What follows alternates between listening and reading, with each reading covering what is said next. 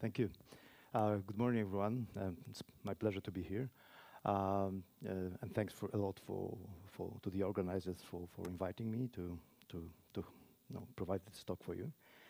Let me start with a few words. We agreed with Marek that I'll start with a few words of, let's say, introduction about myself.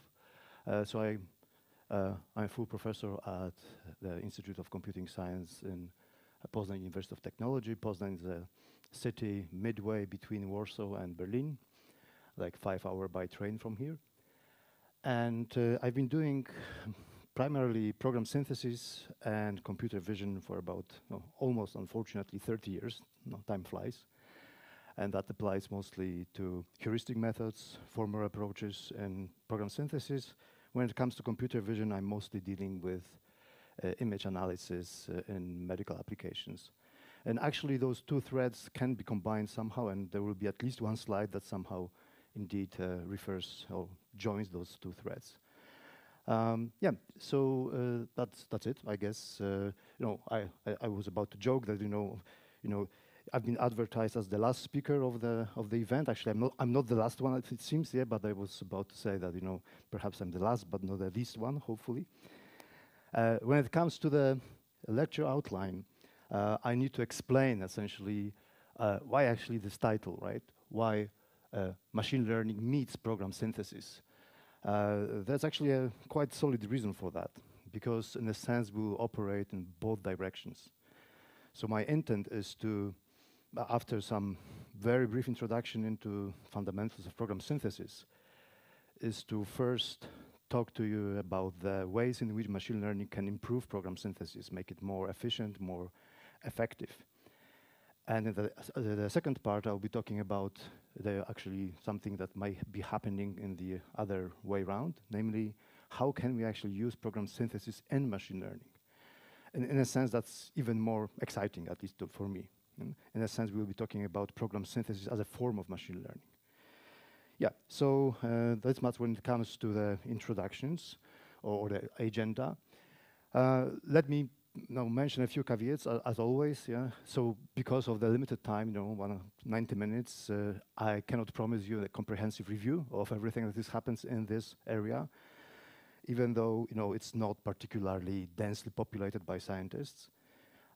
Also, there's no widely accepted curriculum on, concerning that verge or that borderline between machine learning and program synthesis. So actually, it's very hard to organize the material in a comprehensible manner. That's my take on it. You may agree with it or not. So actually, in the process, I will be mostly discussing selected representatives that I find very, prominent or important or attractive in some sense. And every time I will be talking about, introducing a new work, I will start with a slide with green background. So this perspective will be biased by my preference, frankly. And because of the limited time, please forgive me if I will be cutting. We are under pressure of this limited time, and I'll be cutting some in-depth considerations, or not, yeah, which perhaps will be even scarier if I delve into something. And please stop me then, right? Okay, so after those intros, let me start with a brief take on program synthesis. How can we broadly understand it in the current setting? When we talk about program synthesis, we should start with first stating what is a program. And even that actually already might be quite, not always leading to an agreement between when we discuss that. So there are definitely multiple mutually non-exclusive interpretations of that term. Quite often, and I think this is the most common perspective adopted in program synthesis. By program, we understand an abstract syntax tree of a program. Namely, I would say the quite fundamental, basic, minimal representation of the program that can be still executed. Occasionally, by program we mean a source code with all the stop signs, tabs, white spaces, and so on and so forth. But from the viewpoint of the AST, they are typically decorators that are not necessarily very important for execution of the program. But perhaps it's also important to understand or realize that programs may be understood in much broader sense. Yeah? That's why we quite often actually even refer to the term executable structure. So in a sense, any discrete, typically discrete, I would say, structure that can be in some way executed or interpreted, like instruction by instruction or in some other sense, can be considered a program. Like for instance, this program is so-called Cartesian genetic programming, where essentially the program is represented as a graph that connects some inputs to outputs, and the graph actually expresses the dependencies between the intermediate states. Yeah, so once we agreed upon broadly the definition of a program, the question is, what do we understand by program synthesis? So a formal definition as the statement actually introduced by Manna and Waldinger in the 1980s is the following: given a programming language and a correctness predicate, find a program such that meets that correctness predicate. Yeah? And yeah, so that we typically cite Manna and Waldinger, even though actually there were some earlier works that formulated this task in a very similar way. Typically, by this correct predicate, we understand some conformance with some specification. That specification may be formal or informal. And the kind of formal specification would quite often use also the word contract. You know, there's a contract defined for a function, for a program that has to be met. And we are looking for a program that indeed meets that specific contract. Yeah, so because of that, in this purest form, program synthesis is a search problem, not an optimization problem. We only know that we found the solution when we found it. Yeah? This correctness predicate is essentially an oracle that doesn't provide any information about, for instance, partial programs, or actually cannot express anything like, like degree of correctness of a program. And that's one of the main challenges in program synthesis. Yeah. By the way, there's some possible confusion with the term of automatic programming, but I will probably skip it. This is not so essential at this point. And indeed, for instance, if we stick to the idea of program synthesis as a synthesis from formal specifications, then that specification could be a logical formula that defines when program behavior is considered correct. And a very practical example actually expressed in the well-known syntax of the Cygus context, syntax-guided program synthesis, a well-known contest that is being run every year where people submit algorithms for program synthesis. In the language based on Lisp, which is adopted in the community that runs that contest, the specification of the program to synthesize the max function would look like this. We would have two constraints that express what should be the relationship between the output of the program and the output and the input of the program, so that the program as a whole is correct. And indeed, we have algorithms, we have exact synthesizers that, given this kind of specification expressed as a set of logical formulas, produce programs that are correct. By the way, this can be, for instance, solved by rephrasing the problem using SAT solvers and satisfiability modular theory solvers, given certain theories, meaning that there's certain theory that has to be loaded into the solver, like the theory of Boolean expressions, and based on that, this program can be synthesized actually by posing the problem of finding actually counterexamples, finding inputs of the program that invalidate these constraints. I'll be coming back to that later. Yeah, but this was actually only one example in which we can approach the task of program synthesis. The problem with program synthesis the domain itself is really huge now. Why? Because it's like spanning multiple dimensions. There's a very nice paper by Gulwani from 2010 entitled Dimensions in Program Synthesis, which very nicely organizes the entire topic. And he defines a few dimensions there, and actually the main dimensions he's talking about there is the user input, search space, and search technique. And the items I'm listing here in these bullets are actually the headings of the sections of that paper, And you can see that the user intent could be logical specification, like in the previous example, but also natural language. Input out of examples. Actually, there will be a few papers that I will be covering here in this talk that actually use this kind of specification.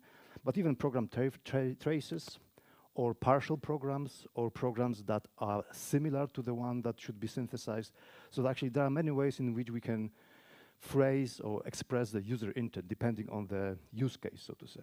Then we can define the search space in different ways, and we can use different types of search techniques or search algorithms to actually organize the search space and conduct the search. And frankly speaking, this talk will be mostly about this third point, this last point of the slide. And in this next slide, I'm trying to somehow even rephrase it, or actually point to the fact that all that, all those combinations of these possible definitions or aspects actually lead to the combinatorial explosion of the possible ways in which we can practice program synthesis. But there's always that, that chain of first the user, then the intent, then the source code of the program.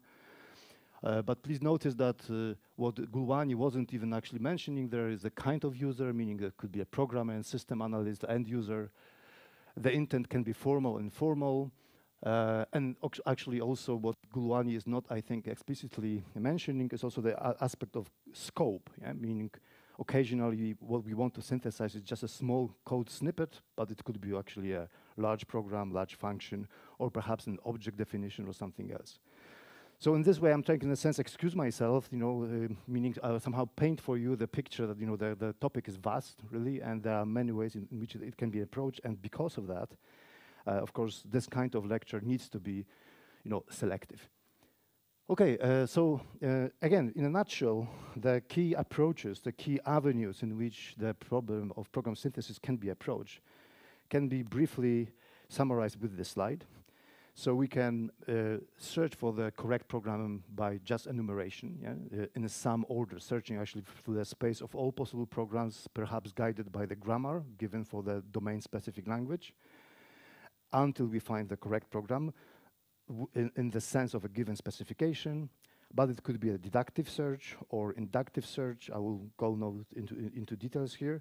We can actually, and this is a very common approach, pose this task as a task of constraint solving, where, as we have seen in this previous example, we express the contract as a set of constraints, and we try to find a program that meets them. And there are also randomized approaches and heuristics like genetic algorithms or machine learning-based algorithms, and actually this talk will be mostly about them because, as will turn out, those exact algorithms in most cases cannot scale because they have to face the fact that actually program synthesis is NP complete. Okay, so after this very brief intro, sorry for brevity, but this is necessary, but I think I will somehow compensate for that in the next few minutes. Let me move now to this first part, the proper part of this lecture, which will talk about how we can use machine learning algorithms or techniques to make program synthesis more efficient. The first question is why, and so what is the motivation for doing that? And actually, the major motivation is that program synthesis is a challenging combinatorial task. It's NP complete, and the exact algorithms that, like that one proposed in that early Manna and Waldingen paper, and many others, actually cannot scale. They enable us actually to synthesize programs of the length, like 20 instructions, perhaps 30. On the other hand, there have been quite many heuristic algorithms designed in the meantime, so to say, since 1980s. For instance, one of the avenues that I've been engaged into was the genetic programming using evolutionary computation for program synthesis, and I will be referring to that a bit later.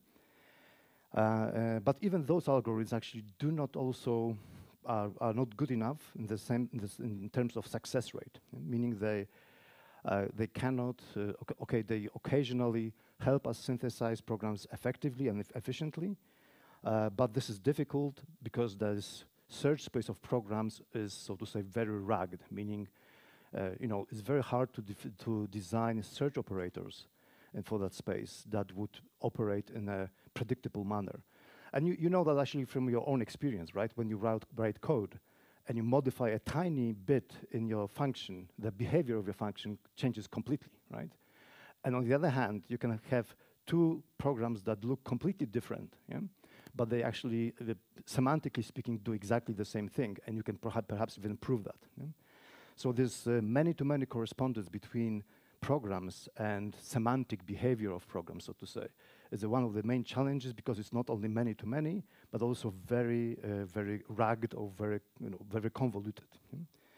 Then, of course, there are also some, I would say, practical considerations or motivations, like especially recently we have a growing market for commercial applications of program synthesis, particularly those based on natural language, and actually in different modes of operations like hinting, code, completion, synthesis of functions, and more.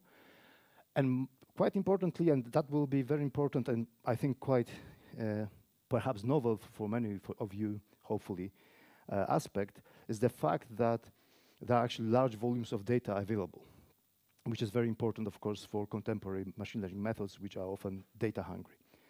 And actually because there are two types of sources of data. One of them is obvious, meaning that, and you've most likely you've heard about that, right? That we have, of course, huge repositories of human-produced code, GitHub and other resources, right?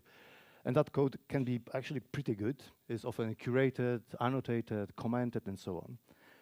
And that's one source of data that is being used particularly for when we use large language models for program synthesis. But actually, I would like to point you to the other aspect, namely that essentially every program is a potentially data generator or problem generator, meaning that if you have a program, even a random program, but a syntactically correct program, so a program P, let's say, you can take that program and using, for instance, static analysis or some symbolic execution, you can derive the contract, the formal contract of that program.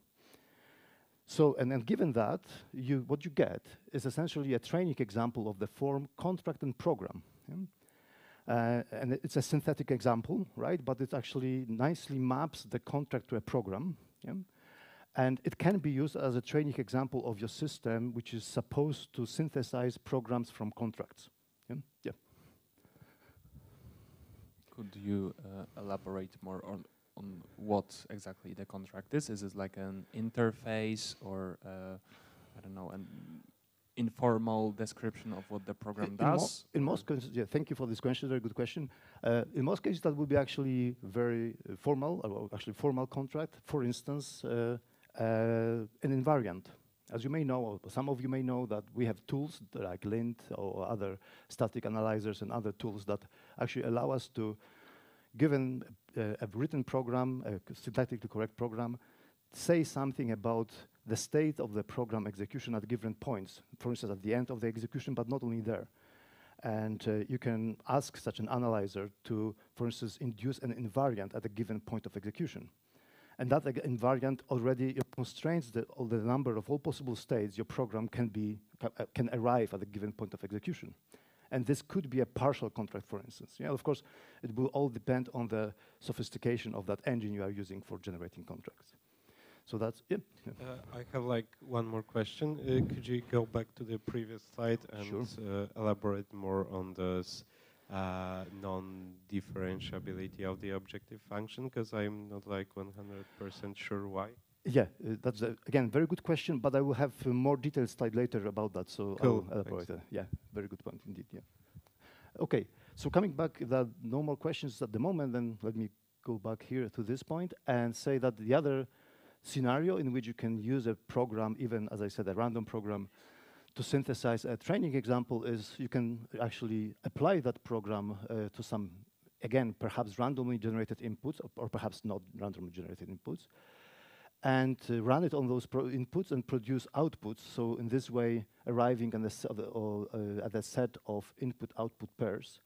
And then, as a result, then you obtain a training example of the form set of tests or examples mapped to a program. Yeah? And this kind of examples can be used for training machine learning models either generative or non-generative, I will talk about that, that synthesize or generate programs from sets of input-output examples, or in other words, tests. And that actually, that characteristics that, in a sense, inherently generative aspect of programs is being exploited by some of the contemporary methods of program synthesis, and I will talk about that too. Okay, so now how can actually more directors trying to somehow, you know, organize this part of my talk when it comes to those methods that improve program synthesis using machine learning? Then there are two avenues, I think, which are quite distinct. One of them involves indirect use of machine learning models, namely using them to just prioritize the search in program space. And this will be the next part, or subpart, part 1A. But in the more ambitious scenario, we will be talking about using machine learning models to generate actually programs directly from some specification. And in that case, you can talk about indirect approaches or generative approaches. So let me start with those indirect approaches, because in the sense they are most simpler and also easier, I think, easier to track. So the idea is here that we just use machine learning for a, broadly speaking, search prioritization. And you might have heard about that. Namely, we have many combinatorial and non-combinatorial optimization problems where people have been designing heuristic search algorithms for ages, using some, domain knowledge to guide the search problem, of course, mostly for tasks that are NP complete. And it turns out, has been observed for like perhaps 2 decades, I would say, that it is possible to use machine learning to detect certain biases in the search process and actually try to use those biases to guide the search process in the right direction, in other words, prioritize the search process. And this mostly applies to iterative search algorithms. And especially when we talk about heuristics and meta-heuristics, most of them are iterative, right? We start with some initial state of the search process, for instance, a subset of search tree or graph nodes, and then we decide which of the nodes to expand and how. And of course, the depth-first search, breadth-first search are, specific cases of this, blueprint, right? But now the question is, can we do that better, right? Can we, starting from some original or initial stage, search state, search that space in a way which is more efficient because in the sense that we have a greater chance of arriving at the correct program earlier. So the whole idea in this scenario is that we use the trained machine learning to make those choices. And there are actually many advantages of this approach because it has this sort of clean interface between the method and the prioritization module, right? So in many cases, actually, you can take an existing search algorithms or solver for some domain, and you can plug in a machine learning module there, so that module takes over it becomes responsible for making those choices about which states to expand and in which direction guide the search process. And the specific example, actually very neat case I would like to cover in this next few slides is the deep coder, which actually follows exactly this scenario and is a very nice example of machine learning used for prioritization in program synthesis. So the team of these authors actually came up with the following idea, which actually, when I saw that paper, I couldn't believe that could work, right? These were still, like, let's say, relatively early days of deep learning.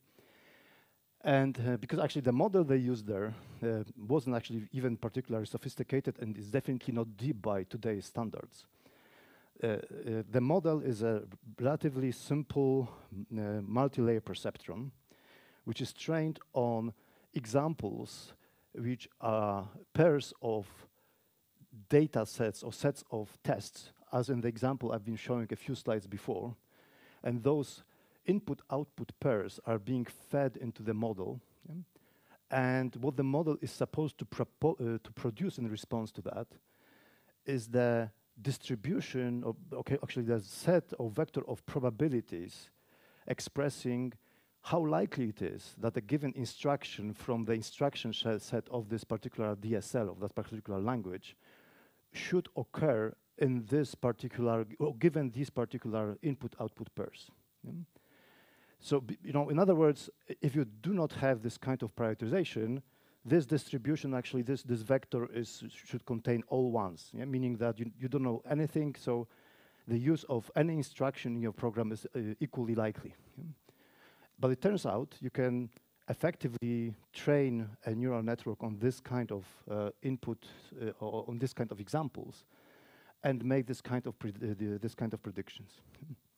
And the authors of this particular paper, they benefited also from this, as I said, this very nice clean interfacing between this idea of prioritization and the search algorithms themselves. So they were not actually using just a single search algorithm or synthesis algorithm. They actually used 4 different search algorithms. First of all, they used quite rudimentary depth-first search, where that search was working with all functions at once. So it was actually iteratively constructing program by program, starting from the starting symbol of the grammar, and actually iterating the trees of the AST tree of the nodes, sorry, of the AST tree of the program. But when prioritized, that expansion would happen in the order determined by the predicted probabilities. So according to those probabilities predicted by the model, given the input-output examples. Then they had actually a more sophisticated variant, which wasn't actually working with the entire instruction set at once. Actually, it was working with a subset of active functions. So there was a small subset of active functions at the beginning. By functions, I mean here these, essentially instructions of the language. And only when the search with a limited subset of functions would fail, that set would be expanded with another function in the order given by the probabilities, and so on.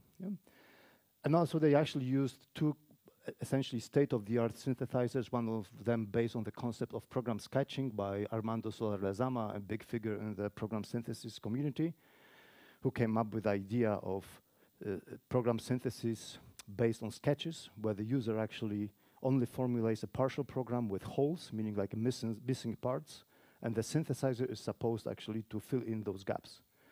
And here also you can use this kind of prioritization. And they also used yet another algorithm, lambda squared, which I will not talk about for brevity. Most importantly, sorry. Lambda thing isn't in the scope, but does it mean that it's the model is generating lambda formula, or does it no, have anything with it? To my knowledge, no. That's actually even older algorithm that was, I would say, an algorithm that engaged both deductive search and also enumerative search from program synthesis. And actually, to my knowledge, it doesn't involve lambda expressions, if that's what you meant, perhaps. Okay. Do you know any models that involve lambda expression, actually? Actually, in one of the studies I will be covering closer to the end of my lecture, that there's actually one very nice example of a system. Thank you. Good. So, but most importantly, this indeed worked, meaning the authors were able to show that by using this kind of prioritization, they can substantially speed up the program synthesis multiple times.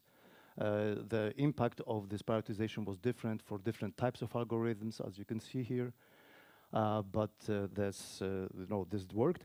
Moreover, actually, quite importantly, the baseline they've been using here to measure the speed up wasn't just, the assumption that the probabilities of all instructions are the same. That would be very naive, and those baselines will be even higher. So actually, what they used as a baseline are, so to say, a priori probabilities of instructions occurring in programs. So they actually took the training set and they calculated the probability of every instruction, every function in the language occurring in those programs, and that, vector of probabilities was used as the, as this vector for this basic approach. Most importantly, I'm not calling this probability distribution, of course, because as you may see, of course, these numbers do not sum up to 1. Okay, so very neat example and a very highly cited paper, which actually somehow, invited us, my colleagues and me, to come up with a, so to say, evolutionary variant of this approach, and actually exploit this essentially very similar principle in program synthesis guided by evolutionary algorithm. So what we did, a few years ago, we, in a sense, hybridized this kind of philosophy with genetic programming. I've heard from Marek that you had some, mentions of program synthesis in the previous lectures, and symbolic regression as well. Perhaps somebody mentioned that symbolic regression can be solved using genetic programming, and this is actually one of the popular techniques for solving symbolic regression problems. But overall, genetic programming can be used not only for symbolic regression, but actually also for program synthesis. And in brief, genetic programming is simply evolutionary algorithm applied to a population of programs. Programs typically represented as abstract syntax tree like these ones, for actually these are relatively simple because they just capture some expressions without conditional statements or loops, but you can do that as well. And the search started with a population of random programs, which is somehow initialized, typically some random operators, and then based on the fitness function or the quality of candidate programs that are being selected using some selection operators that you may have heard of, like tournament selection or other, which are typically used in evolutionary computation. You select some parent solutions and you create offspring solutions from them using different search operators like mutation, which for instance can pick a random node in the AST tree and replace it with another random subtree, or crossover, which will take two selected solutions, pick nodes in those solutions and swap the sub-expressions. Of course, if the DSL in question was a typed programming language, then of course all those manipulations would have to obey the type system of this setting, so to say. And all this process, this iterative search process, is being driven by a fitness function, which preferably should be, I would say, granular or not binary, 0 or 1, right? And for instance, what is quite common is applying this kind of technique to synthesize programs from specifications which are expressed as set of examples.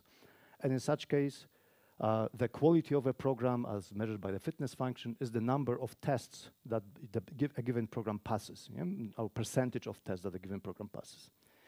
Yeah, so given genetic programming, we actually combine the idea from the deep coder with our approach. So we just used the same kind of neural network to prioritize the search of prioritize the operation of evolutionary operators. So we've been first training this kind of network, very similarly to that in the original deep coder. And then we use the determined probabilities to guide the actions of or choices of search operators. So that was almost identical to what the guys with deepcoder did, and we had slightly different set of instructions, but other than that, it's almost it's very similar. And this is, for instance, the table that summarizes the probabilities produced by this trained neural network for a set of 9 programs, and in each row you have probabilities for different syntactic elements of the language, so to say, or functions, and also some terminals or some elementary arithmetic operators and so on. First of all, we definitely see that the probabilities are quite diversified. Let's have a closer look at least 1 or 2 examples. So here, the task was to synthesize a program that computes the sum of the smallest numbers from the list B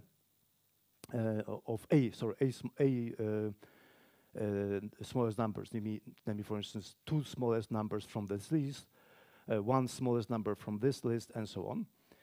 And the program that indeed solves this problem in this particular domain-specific language that is being used in this realm, so to say, looks like this. And this is this row in this matrix shows the fragment of this matrix from the previous slide for P0. And you can see that indeed those probabilities somewhat, so to say, correlate with the content of the program. Namely, the neural network was indeed capable of correctly predicting that there's a high probability that this task, given these input-output examples, because that's the only thing that the neural network actually has seen, right? This is what it receives as input. So in response to that, it says, there's a pretty high probability that this task requires the use of instruction take. And indeed, that's the case, right? And also there's very high probability or relatively high probability that this program or this task, if solved using our DSL, will require the use of the sum function. But of course, there are some failures of the models. You can, for instance, see that we need a sorting, right, in this particular task, but the model actually wasn't particularly good at predicting the need of sorting in this particular setting. But at least I would say the probability predicted by the model wasn't zero, right? Yep. Question. Yeah, I have a question about this approach or this kind of approaches. Do you have any knowledge about, I don't know, using the NLP's methods here? Because I suppose that you could also, because right now you have like only the prior distribution, or try to get the posterior distribution of specific parts being in the AST or somewhere else. And I can imagine that you could also include that, I will say, summarizing of this input of text or something like that, and get the conditional posterior distribution there. Yeah, thank you. You're very good at anticipating what will come next, I would say, in the lecture, meaning I'll be talking about NLP-based models, actually, and indeed, synthesis from natural language is a big thing nowadays, as we keep hearing everywhere. So, yes, indeed, and of course, in this particular formulation, this linguistic task or linguistic formulation of the task is not the part, actually, of the official input to the network, yeah? But you are absolutely right that this is where we are currently. I won't be talking much about that, frankly. I have some reservations about large language models, yeah, but I will come back to that later. Okay, another example, so maybe very briefly, you can see that, again, quite apt prediction of the model. This time, the task is to compute the minimal total area of rectangles which are constructed by pairing dimensions given in list A and B, so just multiply, right, and then sum them. Sorry, actually, no, it's more sophisticated. It requires also sorting. So anyway, you can see that the model was capable of predicting that zip width is an important element that is required to solve this task. Similarly for summation. Oh, summation actually not that good. Yeah, and again, definitely some false positive. Namely, the model actually claimed that the instruction sub1 will be necessary here, while actually it doesn't seem to be necessary in this particular, version of the program. Yes. Yeah, just a quick question. Could you repeat how this network is trained, so that what is its label? Because you have program inputs and outputs, but yep. What are the labels? Yeah. So the inputs, the network is simply trained on explicitly, sorry, these data. Yeah, these actually input-output examples or tests, which are being, appropriately encoded and fed into the model, into the network. And the expected output from the model is the vector of probabilities, each of them associated with one lexical element of the language, and that's it. And so okay, but you have to have a data set, right? Yes. And the data set is like. Exactly. So yeah. So the technically, as you can see, that this is actually this is the diagram from the original paper from DeepCoder. So there's a repetitive element in the neural network, which is like, I would say, a head, which is like iterating over the input-output pairs. But all these components are, multi-layer perceptrons, essentially. They watch, so to say, the input-output pairs. They embed them into some latent embeddings, and those embeddings are then concatenated and fed into the final structure of the model that predicts the probabilities. very rudimentary model, right?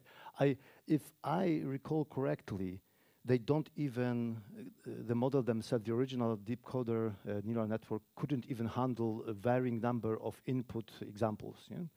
But still was capable of predicting those probabilities, as you can see, quite nice. Of course, not perfectly, yeah?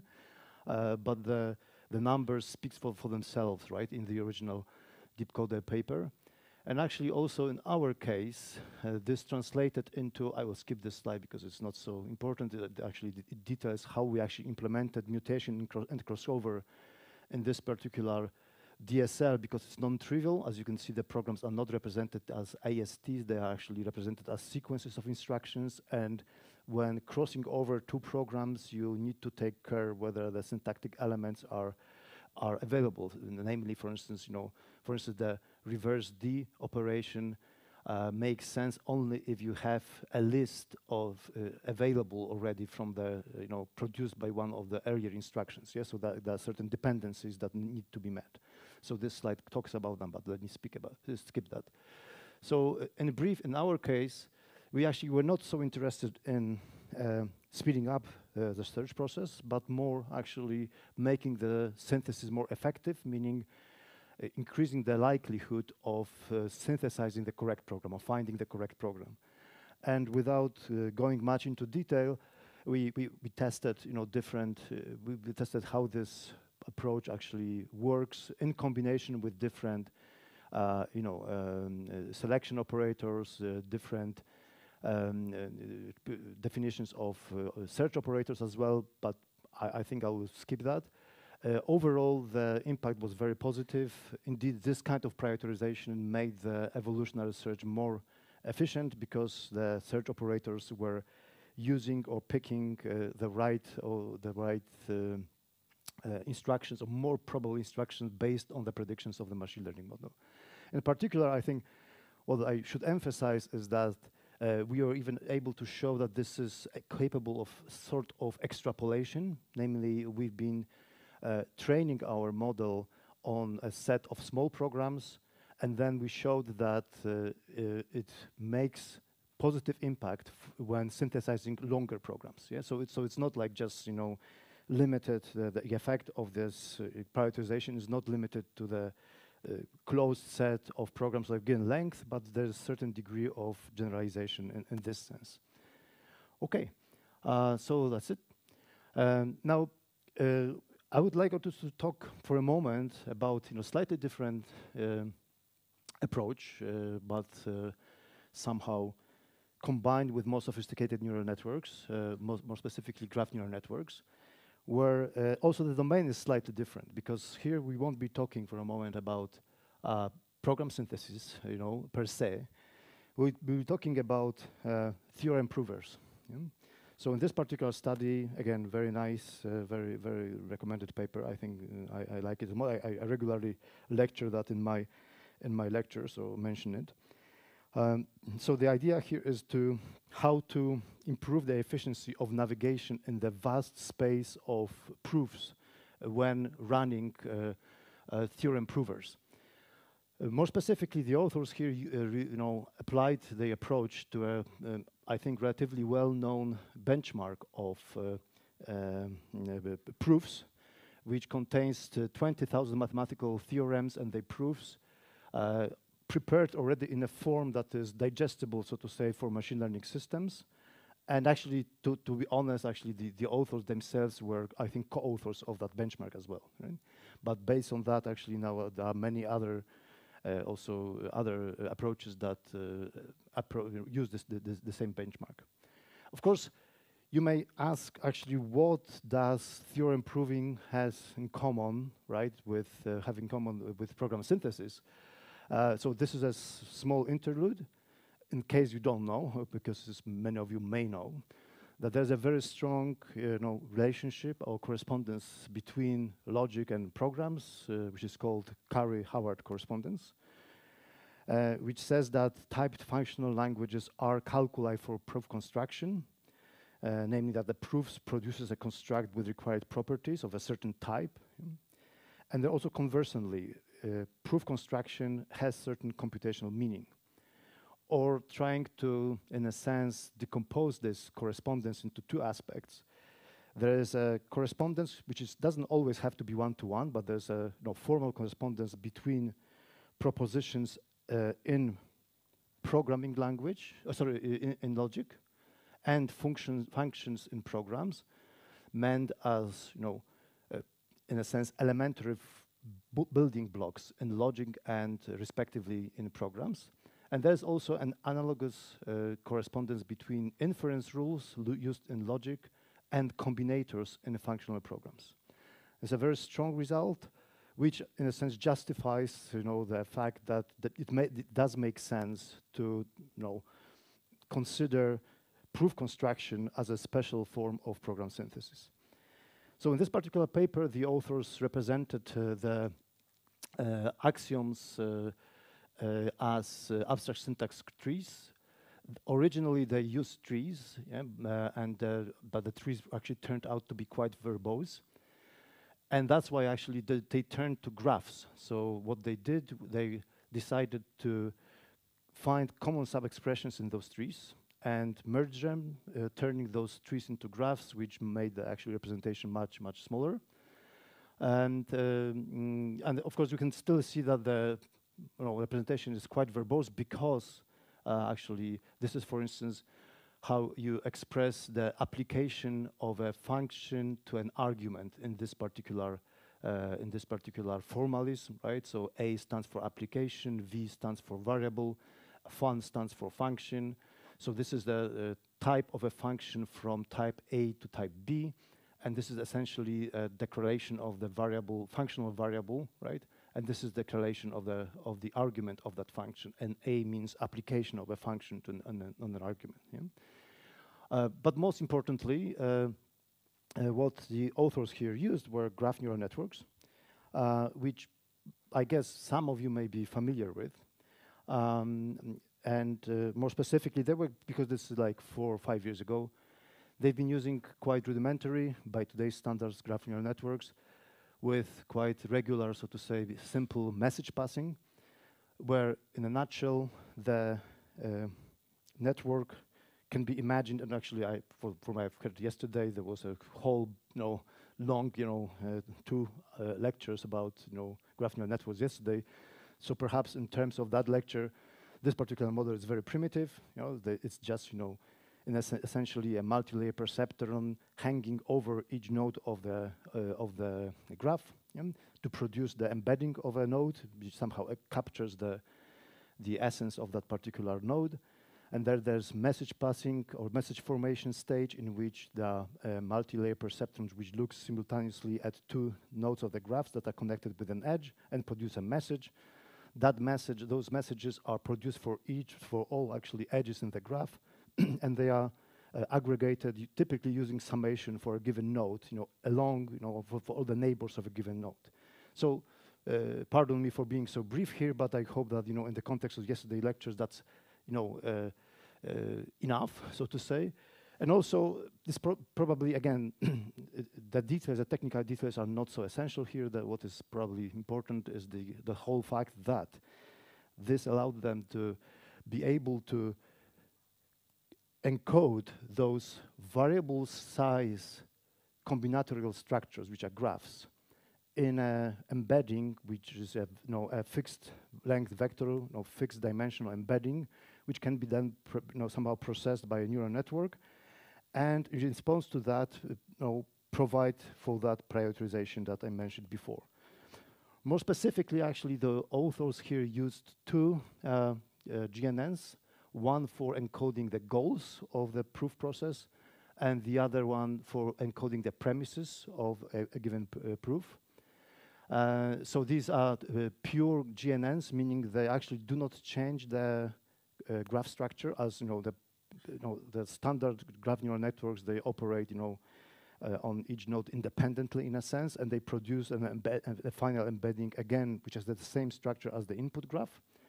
Then they were, after some projection of the output to the higher dimension and max pooling. So actually, the max pooling is the moment in which the max pooling is applied over or across the entire network.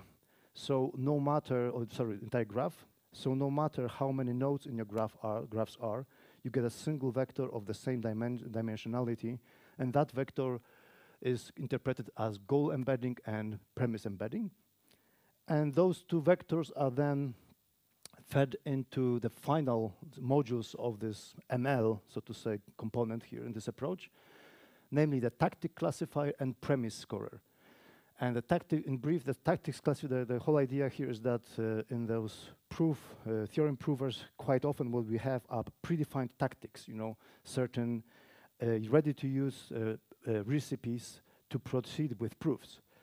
And so rather than actually coming up with completely novel tactics, these authors here just decided those models to point to those tactics. I think there were like 41 of them. So actually this tactic classifier is essentially a classifier or a multi-layer perceptron which produces 41 outputs, and each of them actually corresponds to one of those tactics. So this is how it points to or suggests use a given tactic in a given step of the proof process. For premises, it's more convoluted, but still the premise is, the premise is the current, so to say, working input to the search process, and the decision about premises is meant to be used, to decide in which direction in this huge space of search of proof space the system should be guided. Yeah. So there are probably too many details, but as we agreed, I will be making those PDFs available for you. So then you can perhaps delve deeper into that. My goal is here to somehow give you a glimpse of what the essence of those approaches are. So again, actually an interesting fact is that this particular approach applied imitation learning, namely what is also available in that benchmark database are not only the proofs, but actually those are a bit like traces of proofs. Namely, they somehow exemplify how humans, manually guide the proof process.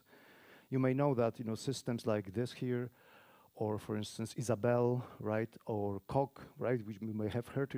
These are so-called proof assistants. Yeah, they typically do not automate the proof process entirely for you because that's typically impossible, or doesn't scale. The whole idea is that they assist you, they guide you or help you, in the conduction of the proof process.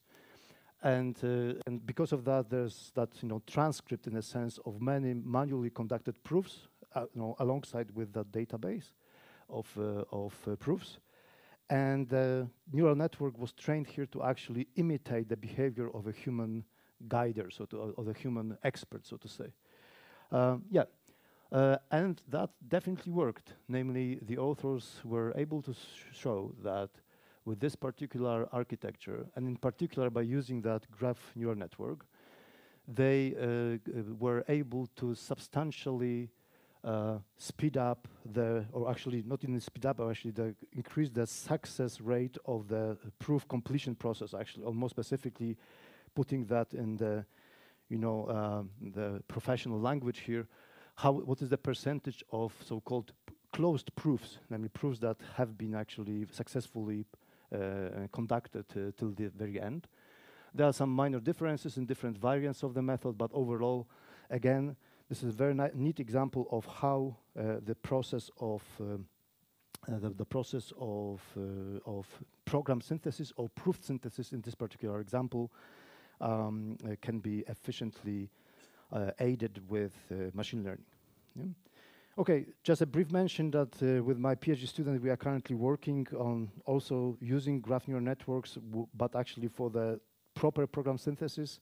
In brief, we are, rather than working with AST trees, we are working abstract syntax trees, we are working with abstract syntax graphs. Namely, we are generating abstract syntax graphs which actually embrace multiple abstract syntax trees at the same time. And we are using a graph neural network to prioritize the expansion of that graph in the expectation that this network will guide us towards the correct, so to say, completion of a given program, given task formulation. That's just a mention. This is work in progress, not published yet, but I hope that one day I will be able to brag about that a bit. Yeah? Okay, so so as you may have noticed, all those prioritizers so far were based on neural networks. And actually neural networks trained either in supervised mode or in the imitation mode, which is essentially also supervised mode. The question is, are there any others, machine learning paradigms or techniques being used for such prioritization in program synthesis? As a matter of fact, there are.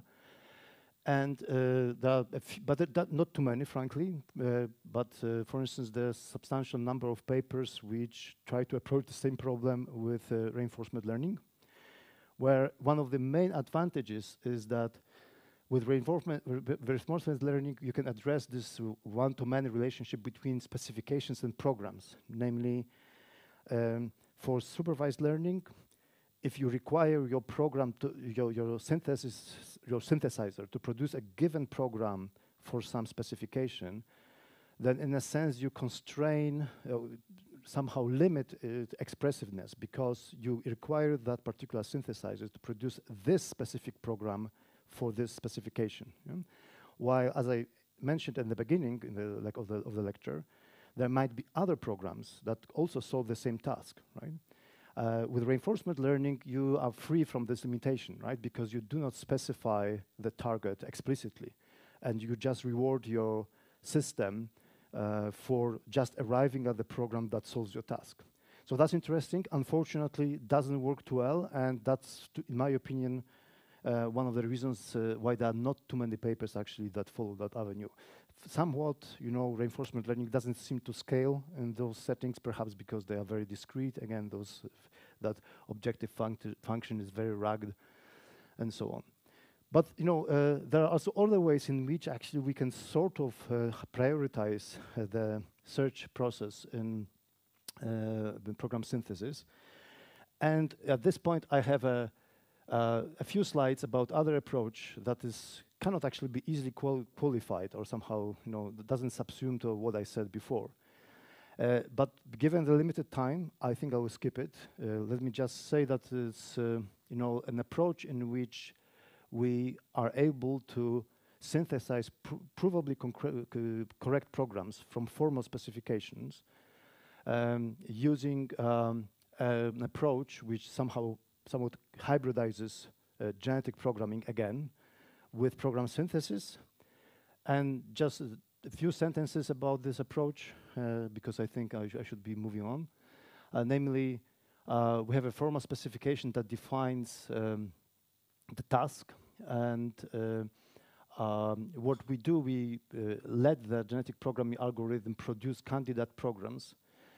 Those programs are being tested on examples, and if they pass tests or input-output examples, they are subject to formal verification using an SMT solver. And the very important property of SMT solvers that you may be aware of is that whenever an SMT or SAT solver fails to prove your formula, it will produce a counterexample, an example of an assignment of variables that cause this particular formula not to be true. And we use those counterexamples as a way of expanding our set of input-output examples. And in this way, in a sense, in the iterative process, the search algorithm produces new input-output example for itself, which is very valuable here, because at the beginning, the set of input-output examples actually is empty, because this is the task of synthesis from formal specifications. So there are actually no examples here. There's only a contract which says your program is correct if its output meets this particular constraint. So I'm mentioning that not to brag that we did that, but also to point to the fact that you may have heard, or if you look into the literature around these topics, you will find this phrase counterexample driven quite often, where you use a solver. That solver queries is being queried on some candidate solutions, but in response to that, it produces counterexamples which can be exploited for making your search process more efficient. But let me skip that overall, because I don't think there's enough time, even if I have some leniency from the organizers, but still. Okay, so a summary. This indirect approach to program synthesis aided with machine learning has this advantage, as I said, that there's very nice interfacing between machine learning module and program synthesizer. And the very important advantage is that if it happens that the original algorithm that is being prioritized is exact, then it will be still exact. Meaning, if, for instance, you have the guarantee, a naively speaking, even guarantee for the, let's say, breadth first search to finally arrive at the correct solution, right? Then this program or this after this prioritization, this will be still true, right? So your synthesizer will find the correct solution. So it's still exact in this sense, but it's quite likely to actually do it in a much faster, much shorter time, and that's the main advantage. But there are some limitations. In particular, one may argue that these approaches do not exploit the full capabilities of machine learning models as we know them today, and that's one of the motivations for using those direct approaches, which are not just limited to search prioritization, but actually they go further, and they really attempt to use machine learning to generate candidate programs. So that's just said that, so probably no point in staying on that slide. So, and definitely, as there was already a question from the audience, that definitely one of the poster child of today's, so to say, state of the art in this realm is our large language models, which indeed allow us to synthesize programs from natural language. Many of them are based on the transformer blueprint, and they are very nicely, they cope very nicely with even with programming languages, or programming languages used by everyone, not just domain-specific languages. And as you may know, many of them actually can handle even multiple programming languages, which is very impressive.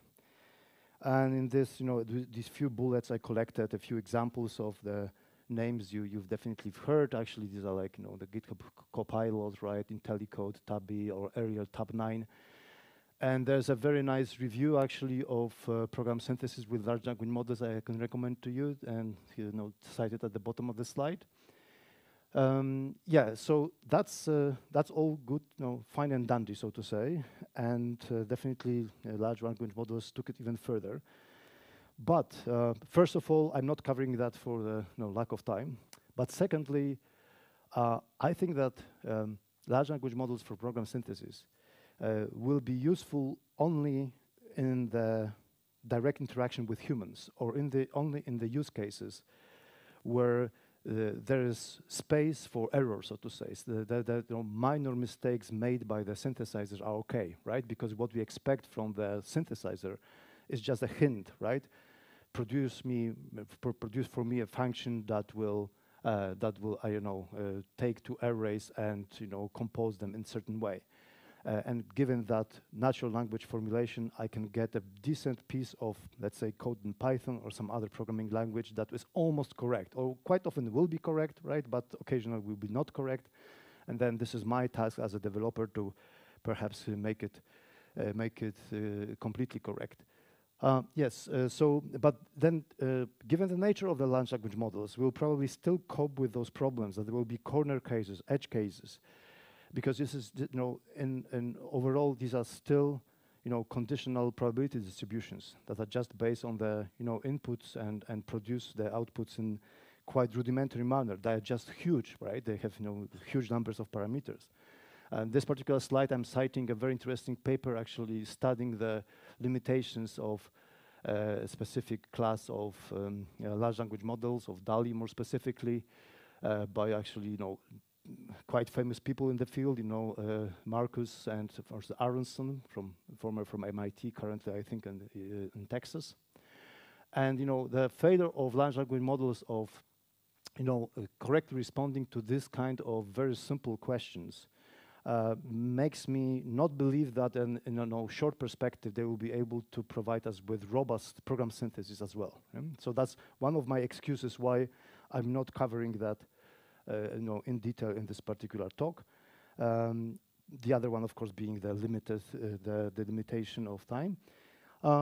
So I also suggested here that some of that functionality can be actually obtained using much more humble means.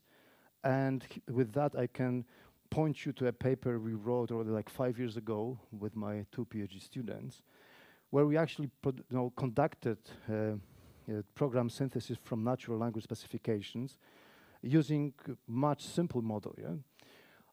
More specifically, we've been addressing or using a benchmark which has been very recently then proposed by some authors, a benchmark of programs associated with their specifications natural language. So each example in that database is a natural language statement that specifies the task, programming task being that is meant to be solved, and the corresponding program solving that particular problem, where the program is expressed in an algolisp, which is like a subset of Lisp with a grammar specified here. So, and the authors actually of this benchmark produce a quite substantial number of examples like this. And for that particular task, we trained an architecture in the following way. So first, we actually trained an 3-to-3 autoencoder in brief. Yeah? So we took the programs, actually, these programs represented as abstract syntax trees, and we trained a model that would map them by node embedding and tree encoder, or more specifically, that was actually so-called doubly recurrent neural network, actually like you can imagine an LSTM, long short-term memory cell embedded into another, actually nested in another LSTM cell. And these 2 modules were capable actually of folding those abstract syntax trees into latent representation of a fixed size. And then we had tree encoder with a very similar architecture, which was like unrolling, in a sense, this fixed dimensional latent representation into an abstract syntax tree. And we trained this autoencoder using, specifically designed, loss function that was both penalizing the model for the loss on labels, but also for errors committed on the topology of those trees, namely, whenever the output tree was diverging from the input tree in terms of the shape, so to say. Yeah, and then once we had this trained autoencoder, which performed very well, we actually trained a mapping from natural language via word embedding. I think we used that famous word to vec, I think, ready-to-use embedding, model, and sequence embedding using an ordinary LSTM. We learned a mapping from this natural language specification to that latent space. Yeah? So finally, actually, the whole model is the pipeline from this natural language through word embedding, sequence embedding, latent space, and this tree decoder to the program. And this actually turned out to work pretty well. Here are some details about how actually those tree W recurrent neural network parses the trees. That's perhaps not that important. But most importantly, it worked pretty well. We were able to show that with this particular architecture, we could actually outperform other approaches and synthesize programs with high accuracy. By accuracy, meaning the success rate, namely in terms of how many programs were correctly synthesized given those natural language specifications. And quite importantly, this is a truly like generative system, right? It's being queried only once on the natural language input and produces the output, and that's it, right? There's no search, there's no explicit search. The model produces the program in a single query. Some examples. So on the left-hand side, you have in each row a natural language specification of a task. In the right-hand side, you have the corresponding resulting programs. Of course, some of them are trivial because the specification is quite trivial. You can see that, by the way, by dropping some syntactic elements from the natural language specification, you can still get actually correct program, which in a sense shows certain degree of robustness of the system. It doesn't have to be, specified in pure, elegant English, right, to get the correct solution. And as you may see also, some of those specifications were actually quite sophisticated. For instance, given an array of numbers, find the median of values in that array, after keeping only the first half of that array. So you have to take the array, you have to slash it in two halves, and then you have to sort it, find the median and so on. So you can see that the programs being synthesized are actually quite sophisticated. So that's one example of a generative system. Another example I would like to point you to. Again, they somehow marry this generative approach with evolutionary search. As you may see, right, my connections to evolutionary optimization are quite strong. In brief, the approach I'll be talking about here for a moment, we call neuromimetic evolutionary optimization, where, in brief, let me perhaps skip to the diagram directly. What we did here, we were actually trying to perform a mapping between the programs, the discrete combinatorial structure of programs, and regular, so to say, embedding a Cartesian space of a fixed dimensionality. To achieve that, we were actually training, again, an autoencoder, where the encoder and decoder, if memory serves, were LSTMs again. They were taking the programs, they were parsing them, or actually folding them into a fixed dimensionally vector. And then the decoder was unfolding that, getting a program again. Actually, it should be P prime here, because of course, in general, this reconstructed program doesn't have to be identical as to the original one. And the reconstruction loss is actually measuring the similarity between the reconstructed program and the original one. And after training, what we get here is actually a mapping from the discrete space of programs to a continuous space of abstract space in which they are somehow embedded. And additionally, we were actually training in parallel to that a surrogate model. In evolutionary computation, and actually overall in optimization, a surrogate model is a model of your objective function that is typically designed to be or introduced to reduce the complexity of the original objective function, because in many optimization problems, actually running your objective functions may be computationally expensive. So we also were training that model to introduce, to predict the objective value of that particular solution based on that latent embedding only, right? So this surrogate loss was comparing the actual fitness or quality of that program in terms of the given task with the quality predicted by this surrogate model. And that is the key of the approach, I think. That enabled us actually to perform the search in this program space in that latent continuous space. More specifically, after training this model, whenever we get some candidate solution to be modified, we would take that candidate solution, we would map it through that encoder, that trained encoder, into that latent space. For this simple illustration, I'm assuming the latent space is just two-dimensional, right?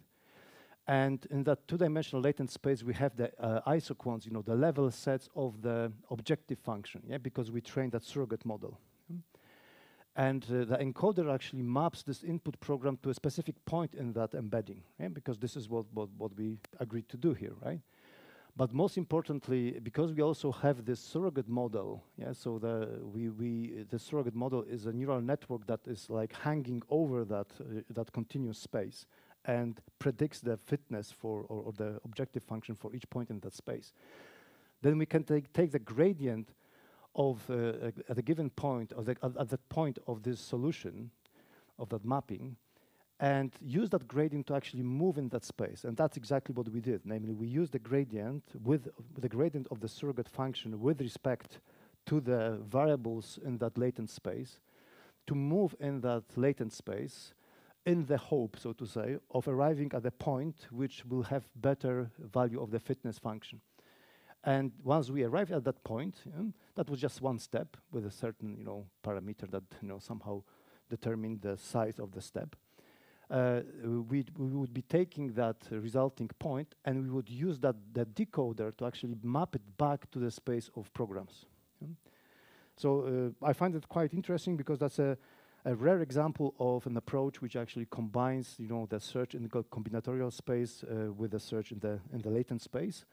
And for brevity, I'm not even showing you the results, but believe me, this actually worked and outperformed several baselines.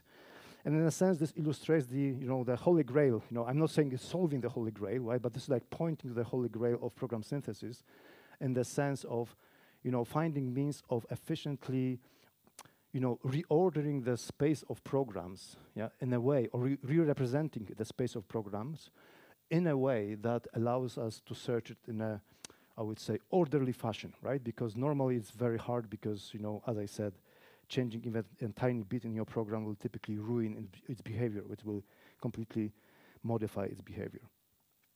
There's another approach that somehow builds on that, but again, given this limited time, let me just mention that this I find it's also quite interesting.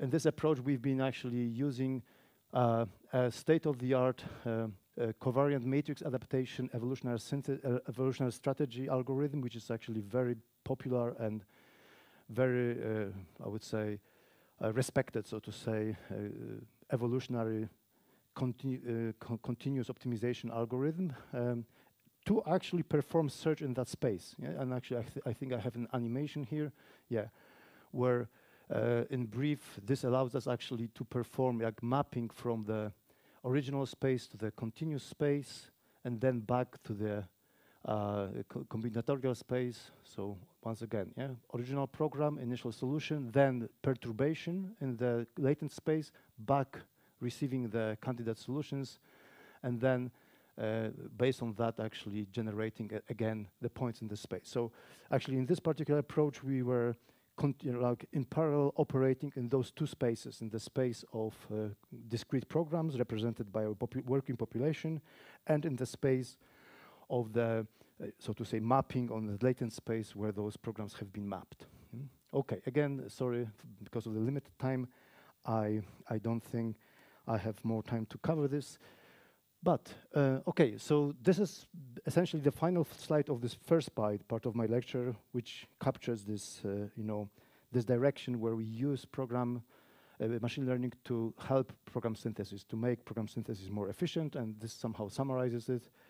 And definitely there are, of course, again, caveat pending that this is just a selective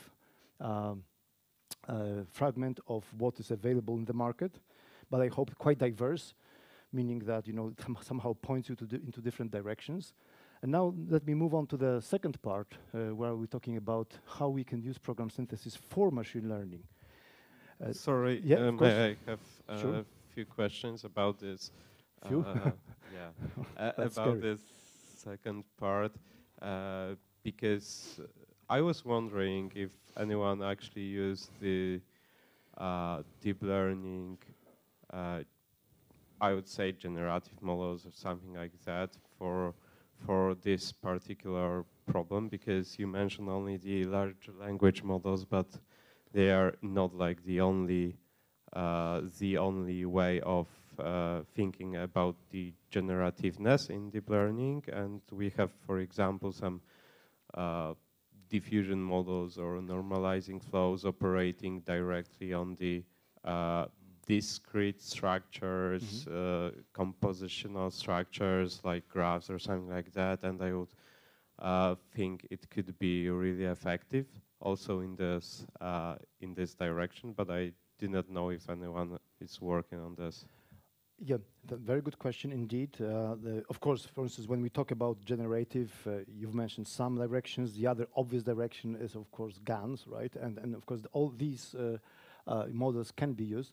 And indeed, there are examples of studies that go in that direction. I'm not aware of any of them that would be really like breathtaking, or meaning like really revolutionizing the field, right? But there's a good point, and actually I like that you mentioned this compositionality and the fact that we are talking about discrete structures here, and we clearly see that deep learning, or the deep learning community is getting aware of those challenges and trying to actually to equip deep learning models with some components or capabilities that enable them to actually handle this kind of problems. So I I have a a longer list of contributions that somehow captures many program synthesis approaches. Again, no time for that. I can perhaps then share it over email, but that the question is very apt, definitely. Okay, so maybe one more if I have a chance. So what about the reinforcement learning approaches in the sense of generativeness? Because if you are like looking on many approaches given by DeepMind, even in the theory proving in mathematics or something like that, I suppose that problems are really close to each other, and I suppose that you can actually use it for better, I would say, exploration of the space of possibilities. Yeah, that's a good point. Yeah, indeed. As a matter of fact, we did quite a lot in with reinforcement learning, but actually for synthesizing game strategies with my team, not for program synthesis. We did early trials a few years ago, and they were not particularly, so to say, encouraging. Those recent developments are really, so to say, breathtaking and very impressive, so to say. But again, frankly, myself, I'm interested primarily in models which are more structured internally, meaning, and not necessarily so data hungry, as reinforcement learning also happens to be. And my personal take is to actually try to design machine learning architectures that can infer this kind of reasoning that is necessary for providing program synthesis, using much more humble means, so to say, by providing certain structure up front. Oh, sorry, there's another one. Okay.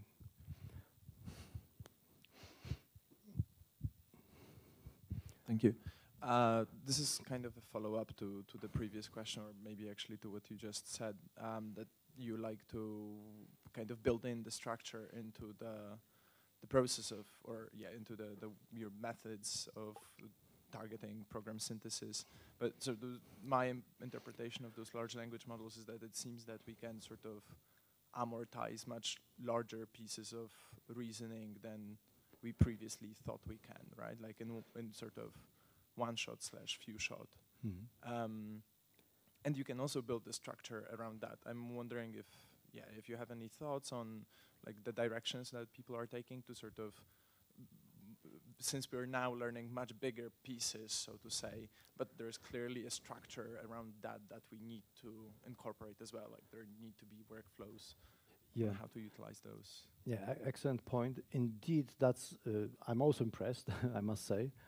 Although I still would like, or I would prefer this to not become, in a sense, a side effect of an extremely large, complex model, which is completely opaque, and we, as a matter of fact, don't know what is happening inside, and we can be, we still rely on this, essentially conditional probability learning, right, or learning of conditional probability distributions. I wished and I strive for systems in which we can achieve similar effects by essentially providing those, elementary components upfront in a way that is more formal, so to say, or more explicit, right? Not necessarily derived from huge volumes of data. Yeah? But you're absolutely right that it might be the case that the approaches like the ones that you mentioned, one day become good enough for solving this kind of questions, this kind of problems in many use cases, right? But they do not provide us actually, for instance, with the interpretation or interpretability. They cannot be verified, right? They do not provide this kind of guarantees that quite many use cases require. I'm sorry, maybe this is not meant to sound argumentative, but maybe it is a little bit. But like in a way, the fact that those models output a program, verifiable program in a sense, in the first place, that is one of the best sort of interpretability methods. We don't know how they arrive at the solution, but that's in a way sort of secondary because we can verify the solution itself. Unlike in many other settings, where like strictly speaking, like if we talk about regression, for example, yes, then if we arrive at some value that cannot be formally verified, whether it's correct or not, then interpretability is very important, like how did we arrive at that predictive distribution. But in the case when the output of the model or the sample from the model is a verifiable problem, verifiable, we have a problem and we get a program that can be verified whether it satisfies the definition, then all I want to say is that that's pretty interpretable to me. Yeah, as a final artifact, I mean, the outcome, it is, right? What the model is producing, but you still don't know how it arrived at that, right? And you cannot trace it. You cannot decompose that process into some, intermediate stages. There's also no reflection in those models, right? They cannot actually explain, or I would say, of course, superficially they seem to be able to explain why they arrived at some solution. But again, this is just due to those, huge probability, conditional probability distributions, in my understanding at least, right? But you're right that in a sense, they actually fit very nicely this prioritization, scheme, because indeed they find for you a plausible solution, right, that you can verify, and that's a wonderful guidance. So definitely, I'm not black and white. I can see the advantages, but again, my holy grail will be to have a system that can scale this up from, so to say, first principles that are like hard-coded in the system, right? Perhaps even given as some theory at the very beginning, and having a machine learning system that can, reason about those components in a principled fashion, right? And not just superficially. Yeah? And there will be a few things about that in the second part, which is, almost like, I have probably like a few minutes for that. So let me just try to proceed. Let's say that 15 more minutes is okay? Hopefully, yeah. Should be, must be, yeah, so to say, yeah. Okay, so I will just, provide with you like essentially a high level overview here. Now we would like to look at this, meeting between machine learning and program synthesis in the other direction, right? Where we actually, the core, observation here is that actually machine learning models are programs. Yeah? For instance, decision trees and decision rules are nested conditional statements, right? Neural networks are nested arithmetic expression. Bayesian nets are essentially probabilistic programs, and so on and so forth, right? So in a sense, model fitting or training is similar to program synthesis. We may think about actually using program synthesis as, in a sense, yet another paradigm of machine learning. Yeah? And that's actually sort of happening, and that's at least my impression. By the way, there are very nice parallels, so to say. You probably have heard about so-called representation biases. Then those representation biases in machine learning can be likened to the DSLs in program synthesis, right? By designing a domain-specific language, you bias your synthesis system towards some class of outputs, right? And similarly for the inductive bias. So, and actually, in a sense, this slide was meant actually to sort of address this kind of questions I just received, right? So, and because the whole point here is that this provided DSL encapsulates the knowledge about the domain that is, fundamental, already known, right, or expressed in some formalism that is guaranteed to work, right, because we know a theory, so to say, for a given domain. And because of that, or given that, those programs can be transparent or untransparent, they can be inspected, verified, refactored, and so on. And they also broaden the space of representations we can use in such settings. Yeah? So in a sense, I'm arguing, in a sense, for a non-statistical machine learning, right? And I guess that program synthesis can be one avenue towards that, goal, because using such non-statistical systems, we can cope, and many would argue that is the only way actually to cope with the problems that statistical models will always face, like long-tail distributions, exceptions, corner cases, border cases, and so on. Yeah? So, okay, I will skip this slide because that's, so let me just mention that there's a few ways in which this can be done. And, in my past works, for instance, a simple example is that you can simply use program synthesis for feature synthesis. You can actually design a DSL that expresses your features, actually calculates the features in a way that is based or rooted somehow in a given domain. For instance, in image analysis. I mentioned that before. So this is an execution trace of a program or an image analysis program that started with the image and applies different operations from the OpenCV library to that image and produces also some features, and those features can be then fed into a machine learning classifier. That's a long, old idea, even when publishing this paper 15 years ago, that was already happening. Just in 2 weeks, I'll be presenting a paper that a work that we did together with a company from the UK, where we've been using this kind of approach to synthesize features for diagnostics in actually pulmonary diseases, more specifically COVID. Actually, we've been detecting COVID using a time series collected using electronic stethoscope.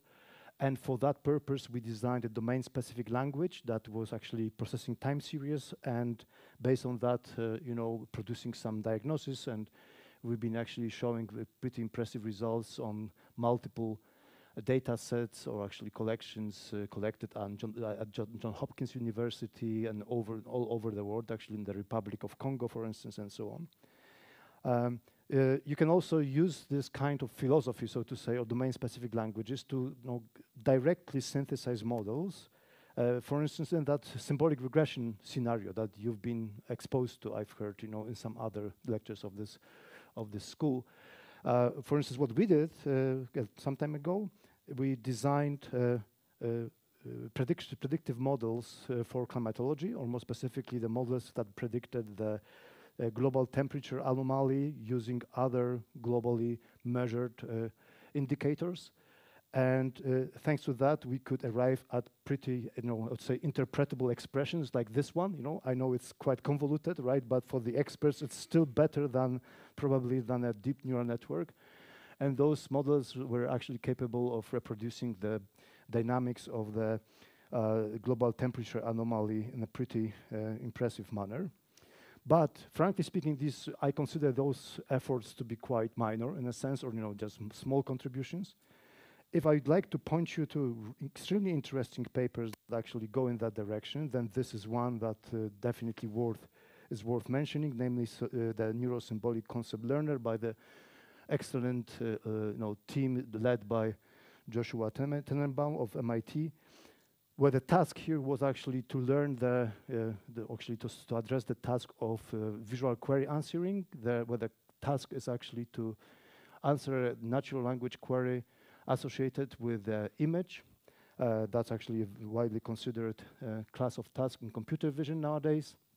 How the authors solved this particular problem was actually by designing a domain-specific language that was actually based on the internals of the benchmark, because the benchmark actually was also automatically generated. And that language was featuring multiple types like objects, integers, booleans, shapes of objects and colors and so on. And the language itself featured multiple instructions with different signatures that you can recognize, and actually they are pretty, I would say, understandable or intuitive, like intersection of object sets, right? Or extracting a feature or filtering, for instance, a set of objects using some characteristics like object color and so on. And most impressively, this particular system was trained end-to-end. Namely, there was a semantic parsing module which was actually generating a program expressed in that DSL based on that natural language query. And that program would actually relate the terminals in that program, the symbols in that program would relate directly to the object, parsed, so to say, from the visual scene using certain mechanisms. And this whole, pipeline was mainly trained using Reinforce, the one of the most well-known reinforcement learning algorithms. But very interestingly, and I think I have this in the next slide here, the background implementation of the DSL was actually differentiable, right? So actually the instructions of the DSL were implemented in a way that was differentiable. And thanks to that, when training this entire system end to end, the loss function or the gradient flowing from the loss function here could actually flow through the programs to the embedding of individual objects from the scene. So sorry for just covering on the very high abstraction level, but this is I would say the gist of the idea, and I find it one of the most beautiful examples of using program synthesis for this kind of tasks. And again, because I need to be quick, another wonderful study that I would like to definitely point you to is a Dreamcoder, which is even more advanced, because in essence, here we have a neural model that learns a distribution of DSL grammar productions conditioned on the tasks, but actually that model is being used in several phases, which are probably the best covered in this particular slide. So we have that model, which is actually being used just to solve the tasks. So, and the authors call it a wake phase. So the model is being asked on the task in a very similar way to actually what the deepcoder was doing. And that model actually helps us to prioritize the search in the space of programs. But most importantly, the result of that is actually a large set of programs, many of them actually not necessarily correct, right?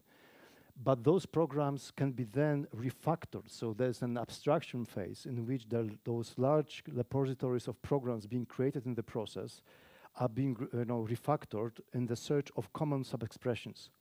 So that based on that, the system itself actually is capable of extracting new concepts, new sub-programs that seem to be universal. And that's one very interesting aspect of particular design. And the other one is that the authors also use this phase they call dreaming, in which they use that model, actually the neural model, to generate actually fantasies, or actually to generate programs that generate tasks in a spirit that actually I was talking about in the very beginning when I told you that every program is actually a data generator. So you can use that program to query it on some data and obtain some output. And in this way, you obtain a new problem, and that problem enriches your, so to say, database or your training set. And with this setup, this is a brief diagram that somehow shows the process of refactorization and determination of new actually concepts, like a concept of map, for instance, automatically refactored from the process. There was a question about lambda calculus, and that's actually the authors here actually based the entire setup on lambda calculus. And with that, which is most impressive here, is that the authors were able to actually use this particular setup or this blueprint to solve very wide class of problems, or program synthesis programs. So not only just list processing tasks or some string processing tasks, but also actually drawing tasks or symbolic regression and so on and so forth. And that entire repertoire of tasks is actually covered by a single system, which is trained continuously in a way that is capable to actually determining those new concepts which keep to occur over and over again in the process. And are identified with that refactorization in that refactorization stage. So a few examples of for instance, the dreams, so-called dreams being generated by that system before learning and after learning. You can see that the sophistication of the patterns of the problems automatically generated by the system is indeed increasing, and the kind of task that is being capable of solving is also increasing. So a few closing remarks, if you permit. Sorry for perhaps extending this a bit. So that is essentially the map of some of the approaches I was covering in this lecture. As I mentioned, again, there are many other tangential, so to say, aspects or directions that are worth studying. I'm mentioning some of them here. In particular, I haven't been touching upon completely all types of so-called neural execution substrates, where people were using essentially neural networks to explicitly execute programs. There are also some other interesting applications of program synthesis, for instance, so-called super optimization, which is nicely covered with this famous textbook Hacker's Delight that some of you may be aware of. Okay. If you'd like to be pointed to some recommended reading, then actually a very nice, maybe not a textbook, but actually a work that somehow covers this border between program synthesis and machine learning is this one.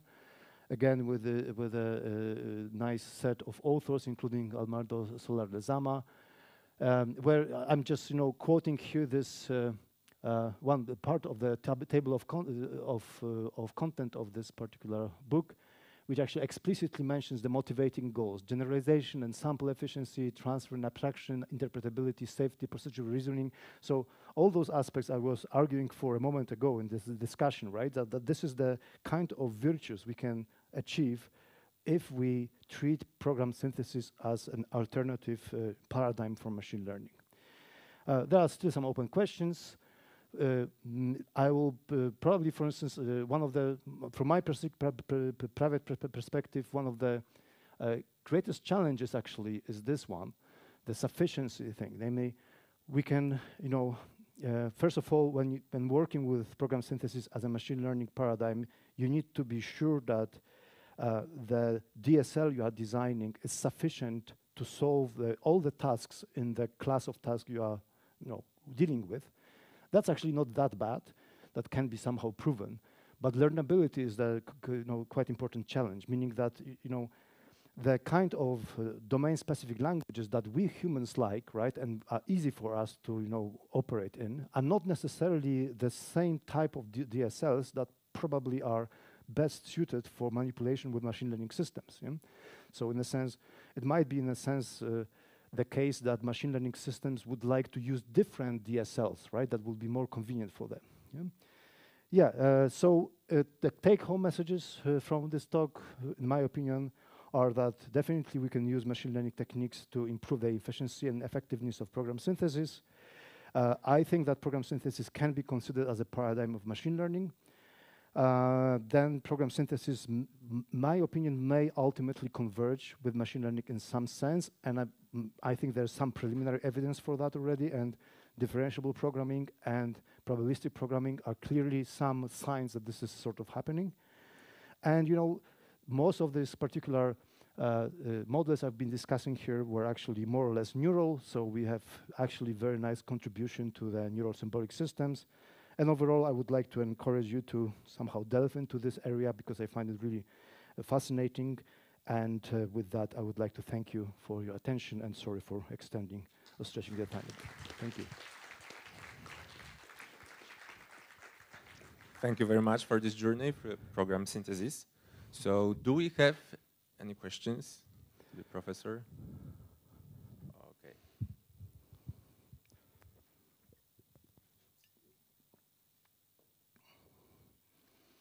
Thank you, amazing talk.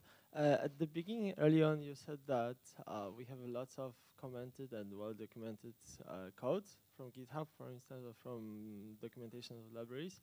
And I was quietly waiting for that. How can you take advantage of that? So there's a huge difference between code and code, right? In terms of like how, for machine learning systems, how beneficial it can be to actually learn from these kind of structures. And do you have any work going on this? Do you mean specifically comments? Yeah. Yes, exactly. Okay. So actually, I'm not the most competent person to talk about that because this is again more the domain of large language models because indeed they clearly are capable of parsing, so to say, both formal code and natural language, and they intertwine that very nicely.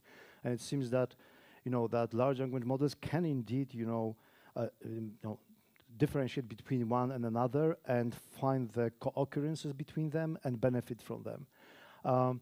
Actually, there have been some works where, where people were formally parsing, the comments from the code, right? And you actually use it indeed as the input to the specification or to the synthesis problem. So simply, in some programming languages, right, some comments can be structured, right? You have like those dot strings, I think, right, in Python or somewhere where you put a quite strictly formatted, comment under the, the head or the signature of your function, and then you can easily parse it out, and you use this as the specification in a sense, and use the code of the procedure as the targets for the synthesis. So this is how that has been explicitly done in the past. It seems to me that nowadays, you know, the tools like GitHub Copilot or others are probably doing that in a more sophisticated manner, which I'm not aware of, frankly. Okay, cheers. Thank you. Do we have more questions?